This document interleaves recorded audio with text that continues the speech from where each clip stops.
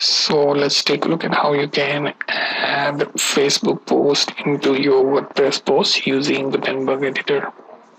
So make sure you are into WordPress dashboard and you have some Facebook page to get into, and as you can see, I want to copy this post into my WordPress post. So basically I'm going to just copy this URL that appear as a timestamp. Okay, next would be to go to embedded post section of Facebook developers. Okay, here you can simply select the URL of post and post your own.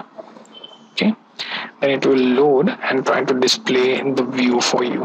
Okay, now here you can select how much width you want for that post. Okay, so this is how it should appear in your WordPress post.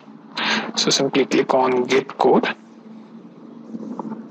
So it should process that. So here you get option to use JavaScript or you can use iframe. So if you use iframe, simply select all of this code, copy it, then go back to dashboard, then click on post, then all post, and navigate to the post where you wish to add this.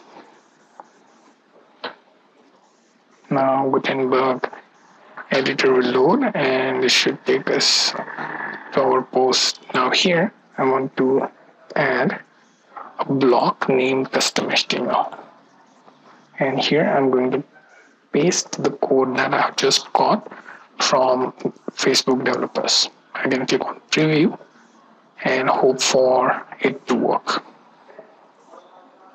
Okay, as you can see, it worked and my Facebook post is visible on Gutenberg editor. Now I'm going to check how it appears in the final post. Simply click on the link once you update, and let's move here. As you can see, this is how it looks now. So you get the idea how to embed Facebook post in your WordPress post using Gutenberg editor and embedded post option in Facebook for developers. Okay.